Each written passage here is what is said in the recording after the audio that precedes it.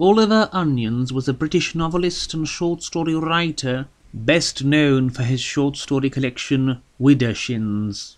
Born in 1873 in Bradford, son of bank cashier George Frederick Onions and of Emily Alice Fearnley, he studied at the Royal College of Art for 3 years, while also developing his interests in motoring and boxing. Initially, Onions worked as a commercial artist before turning to fiction. His debut work was his 1900 The Complete Bachelor, a humorous story of a 40-something bachelor having to deal with the matchmaking efforts of his friends and relatives, published in the final year of Victorian England.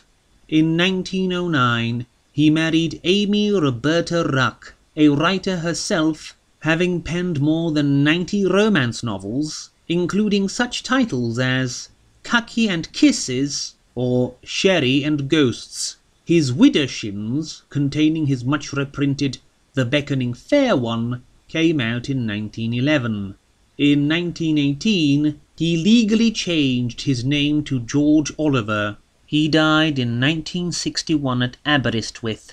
Onions wrote both regional fiction set in Yorkshire, a trilogy of thriller novels collectively titled Whom God Had Sundered, beginning with his 1912 In Accordance with the Evidence, but he is best known for his ghost stories. Today we will be examining his somewhat less famous, though still very interesting, The Hand of Kornelius Voyt from 1939. The story begins with Peter Byles, a young boy of 12, being taken away on holiday with his sister Nora and their sobbing nanny to ensure they wouldn't bear witness to their father's death.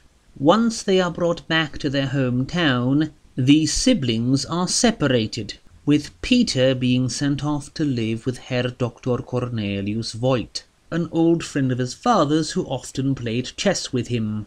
Upon arriving at the Herr Doctor's mansion, Peter is greeted, as it were, by Heinrich Opfer, a strict lecturer who is to teach Peter a method of non-verbal communication, as Dr. Voyt is both mute and deaf.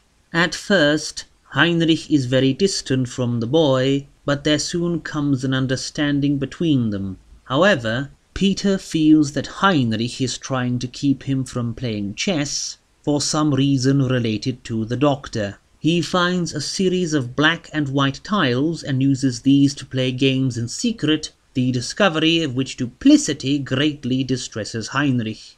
Later on, Heinrich admits that the Doctor intended to have Peter only taught sign language, but be deprived school, not be brought up to university or to go into a business, in short, to be taught nothing of any practical sort by design. Heinrich then reveals that Peter only had the idea to invite the perpetually secluded Doctor to Peter's birthday party, from the same reason that Heinrich suddenly collapsed when trying to stop him due to a sharp pain in the knee, these all being the products of the Doctor's domineering will.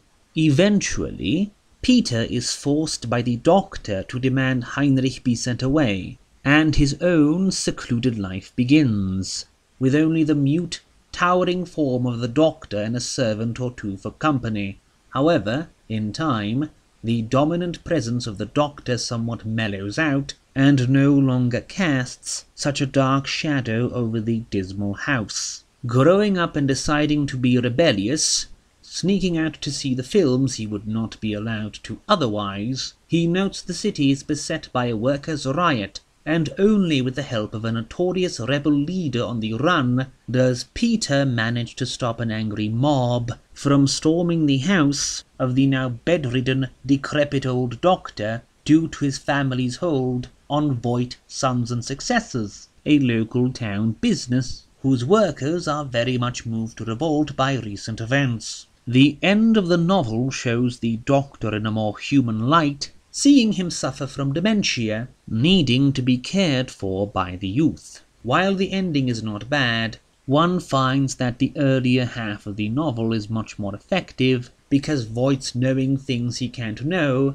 and seeing things he can't see, makes his a much more tantalizing presence, barely seen but felt at every corner. It is still a good novel, though it didn't quite live up to expectations.